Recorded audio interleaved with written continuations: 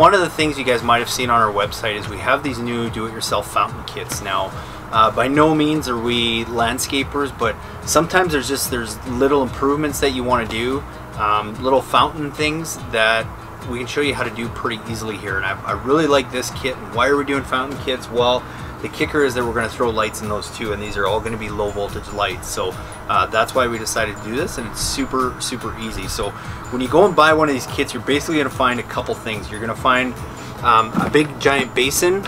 You're going to find your lean vase that the water is actually going to trickle out. You're going to find your pump, and then you're also going to find your low voltage lights. So these are super easy to assemble. They come with full instructions that are basically idiot proof. Even I could figure it out, but it's pretty simple. Your first step is you just want to figure out wherever you're going to put that and go and mark out your basin here. You want to go mark out in your lawn roughly how much area you're going to need. You want to make it a little bit bigger, and just make sure you're digging it down deep enough so that you can get that basin nice and level in the ground. Once you've done that, it's pretty simple. You're going to find a hose like this in your kit. The hose is basically going to go in the black end up, and then you just stick that hose right through your vase, and that's going to go all the way through, and you see it's going to come out the bottom here. So we get that ready. Next thing is you're going to throw your cover on. Well, actually, sorry, you're not going to throw your cover on yet. You're actually going to hook up your pump. So you're going to find this little device. This is your pump. All you have to do, you can just open it up. There's a valve on it. You open it up, you plug it into your hose that you just put into your vase, and then you can drop that into your basin.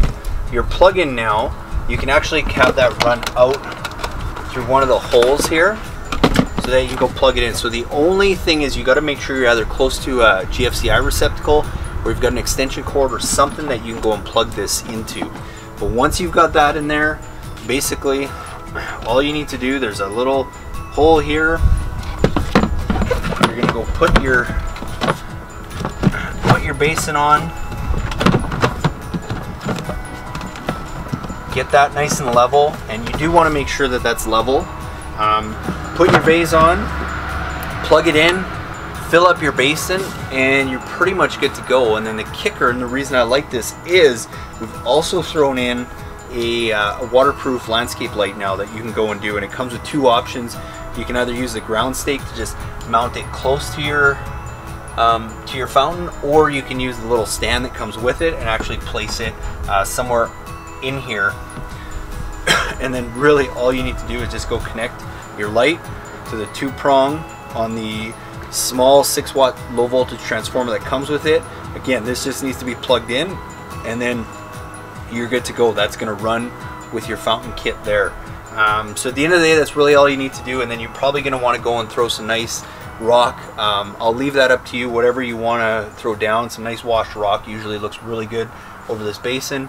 Water starts flowing out, and you've got a fountain that literally took you the longest, and the toughest part of this is digging this hole, which is not a very big hole. It took me maybe 10 minutes to do.